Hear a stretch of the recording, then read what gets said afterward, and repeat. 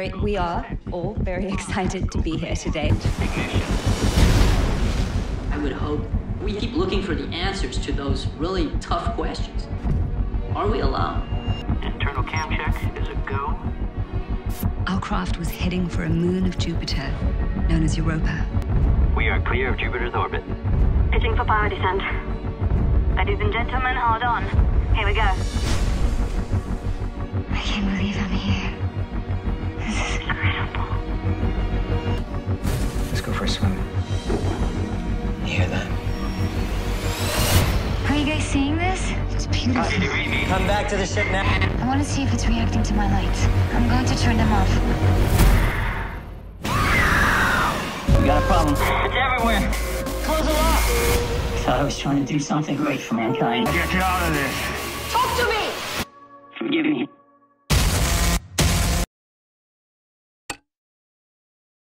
I want to go to Mars. I wrote those words when I was 12 years old.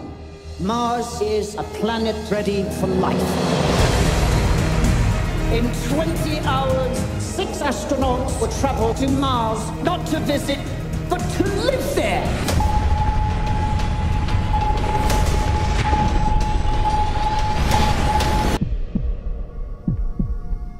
Zero gravity. It's uncharted territory.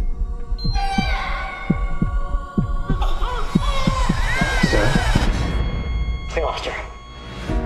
His heart will simply not have the strength in the Earth's gravity. Bones will be brittle. He wouldn't even survive the trip back to Earth. So the child remains classified on Mars? Yes. Gardner is the 16-year-old boy. He's met less than 15 people in his life. What if no one knows I exist? I'm raised by scientists. He knows about Earth. Hey, Tulsa. I'm out of here the second I turn 18. I just wish I could go with you. And he knows it's all happening without him. Talking in T-minus 1 minute.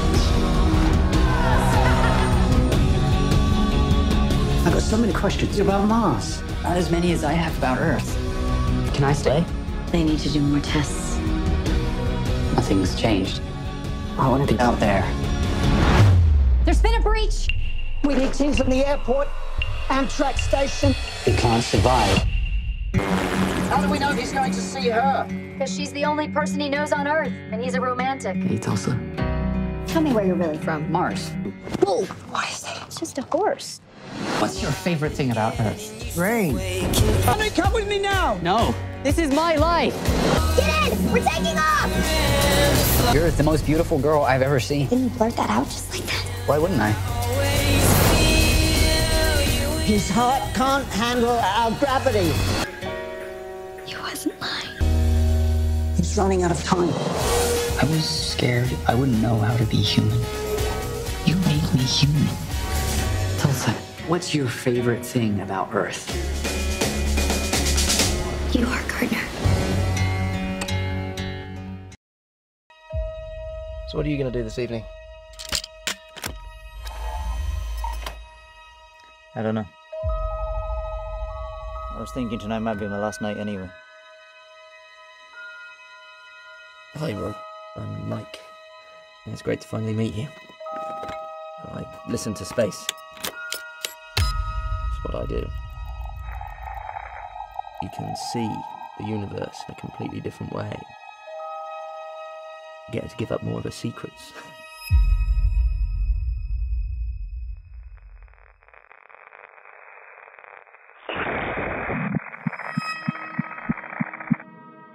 What's going on? I think I found something.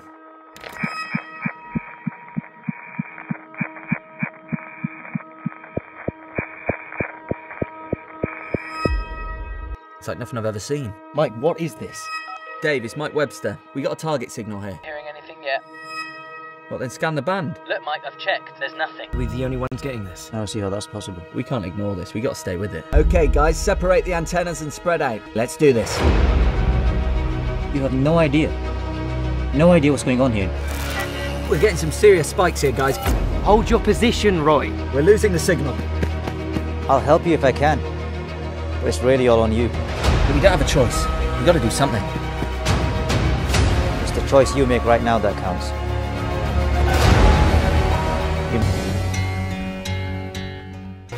greatest discovery in the history of mankind. Hold on! Hold on! Oh, right! Run, Mike, run!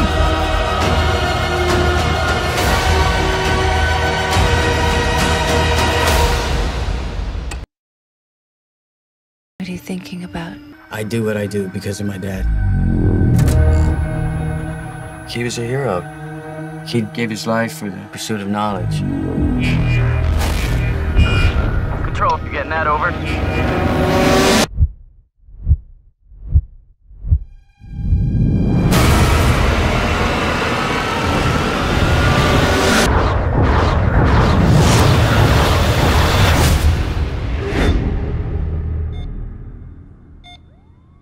It's crazy out there.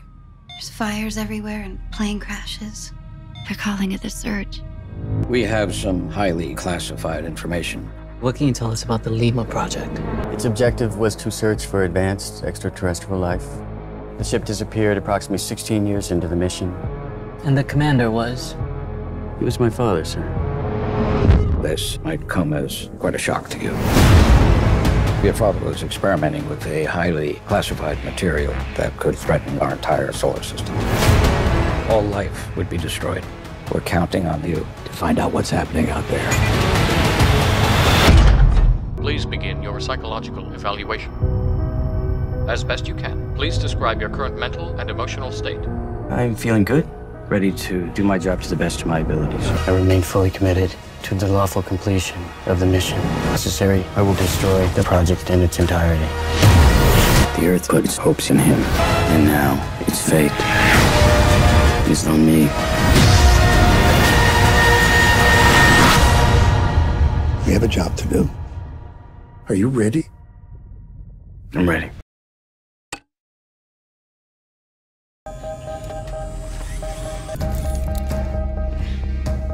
Is he asking me on a date?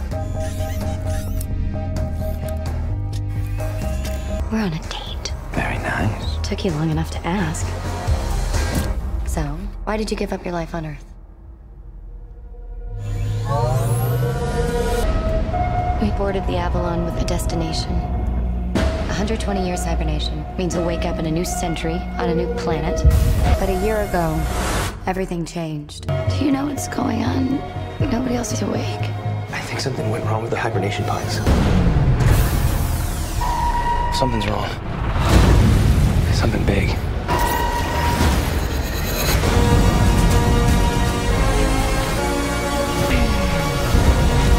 This ship is gonna go. I have to do this. No! You die, I die! Something I have to tell you.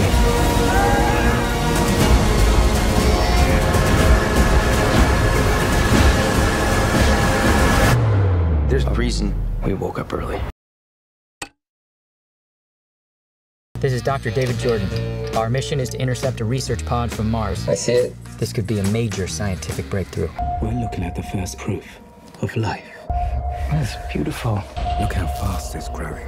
How smart is this thing?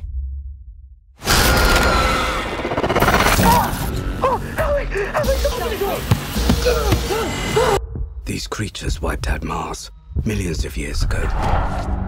If we let it get to Earth, we'll risk all human life. Let's kill the thing. What is the primal instinct of any life form? To survive. We won't survive re-entry. But it could.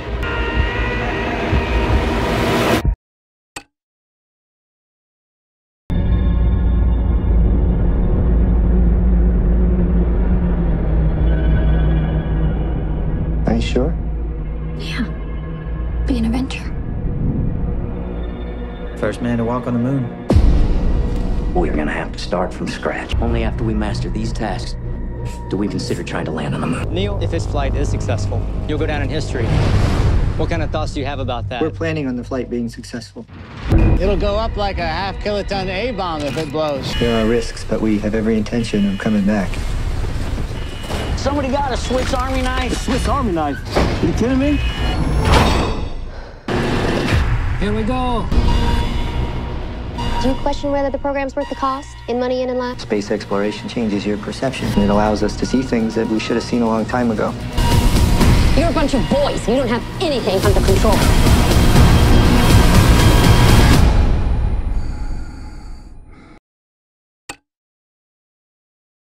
Mission abort. Repeat. Mission abort. Explorer, this is Kowalski confirming visual contact with debris. Debris is from a BSE sat. Repeat. I have a record. Dr. Stone requesting faster transport. We have to go. We have to go, go, go. Kennedy reports. Explorer, do you copy? Explorer, permission to retrieve Dr. Stone. Your go, Kowalski. Look, we need to get the hell out of here. Need some help there, man? No, don't wait for us. It's stuck. Man down. Man down. Explorer's been hit. Explorer's losing visual of you. 2 seconds, I won't be able to track you. Need to detect. Houston, I've lost visual.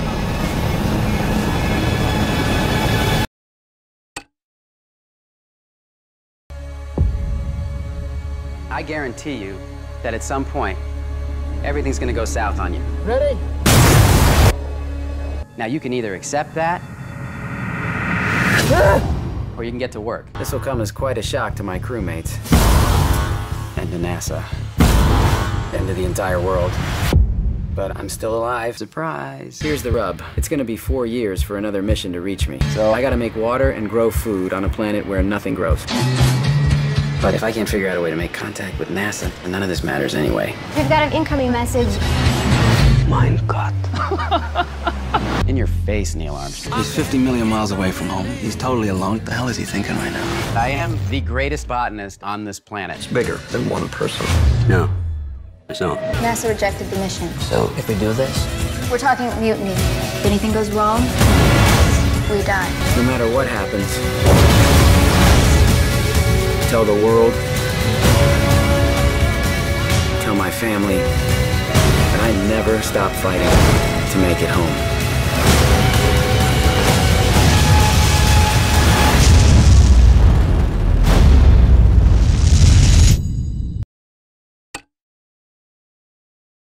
You're a well-educated man, Coop, and a trained pilot. And an engineer. The world doesn't need any more engineers. We didn't run out of planes and television sets. We ran out of food. Dad, why did you name me after something that's bad? Oh, we didn't. Murphy's Law. Murphy's Law doesn't mean that something bad will happen. It means that whatever can happen will happen. We're not meant to save the world. We're meant to leave it. You have no idea when you're coming back. I'm coming back.